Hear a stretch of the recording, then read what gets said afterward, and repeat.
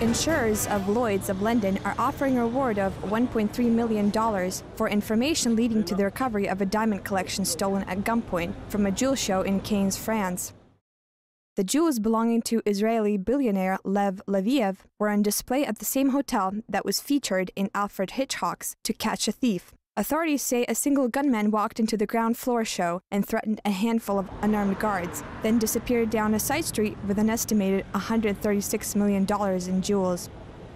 The robbery took place at the end of July at a jewelry exhibition in the luxury Carlton International Hotel, the third gem theft in the city since May. During the Cannes Film Festival, a necklace worth $2.6 million was stolen from a hotel party. Jewels worth more than $1 million were also taken from a safe in a hotel room during the festival.